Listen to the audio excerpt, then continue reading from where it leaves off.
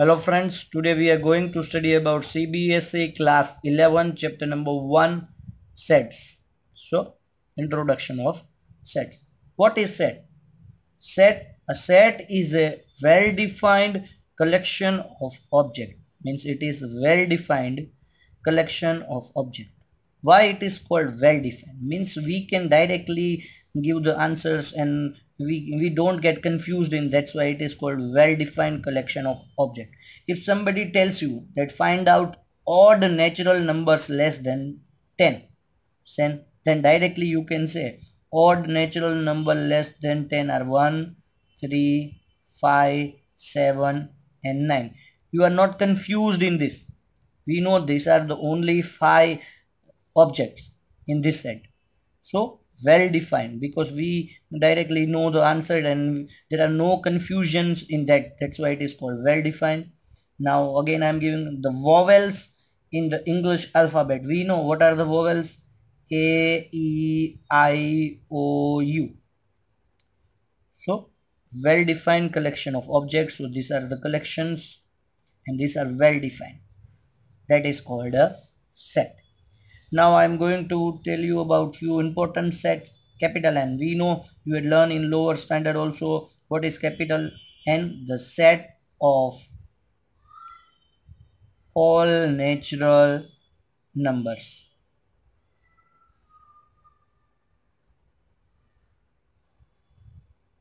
Then capital Z. The set of all integers. Then Q. The set of all rational numbers. These are the set that you have to keep in mind. That's why we are learning this. These all sets you have to keep in mind because they are now going to tell you this name only. Then you have to directly understand that this capital N means they are talking about natural number. Z means they are talking about integers. Q means they are talking about rational numbers. And capital R, that means they are talking about real number. The set of real numbers. Now for positive, again there are plus signs are added in this. When they do this type of plus signs, you have to suppose that they are talking about positive integers only. Here they are talking about positive rational numbers. They are talking about positive real numbers. Natural numbers all are positive only, so plus sign will not come in here. So these are all sets that you have to keep in mind. Now there are two methods of representing these sets. Number one, that is roster or tabular form, and second is set builder form.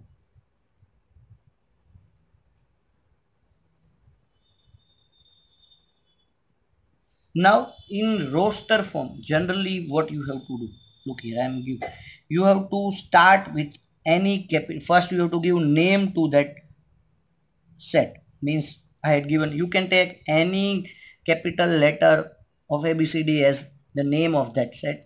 Then you have to write down all that element into the braces. Suppose I told you that odd numbers less than 10. So these are the odd natural numbers less than 10. So 1, comma 3, comma 5, comma 7 and comma 9. This way you can represent any set capital letter for that name and braces, and inside this that braces you have to write the objects or elements or members, whatever you can call. All are the synonyms of object. You can use any. Now for vowels also the same. We can give again any name, that is B or V are you. These are vowels, so I am going to use V again into the braces, and the elements are separated by comma: A, E, I, O, U. Now you have to keep 2 points in mind when you are doing this. First, order is not important. You can write down this set as V equals to E, O, I, U, A. order is not important, both are correct only. First thing and the second thing, one element cannot be repeated again in this. Suppose if they tell you that write the elements or letters of the word school, so what you have to write?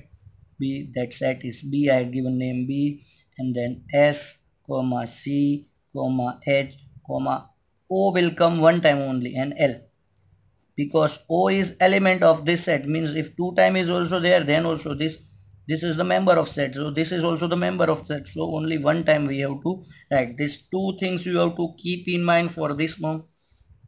Now we are going to study about set builder form. For set builder form, we cannot represent all set in this set builder form.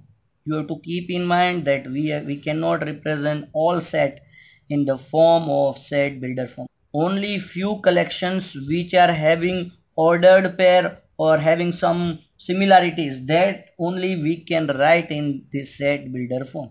We cannot represent all sets in the form of set builder form. Suppose A, E, I, O, U is there. We can represent because all these are vowels. So how we can represent? Again, we have to give name to that set. V equals to, again starting with curly braces and ending also braces. But now we have to give name to these elements. We will take this element as X, or such that colon will come here. You can call this X is such that, again you have to write that X. Now what are these elements? These are the vowels. So you can say X is the vowel of English alphabet. So this way you can represent this.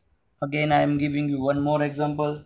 Suppose you want to represent all the natural number less than 10. So what you will write?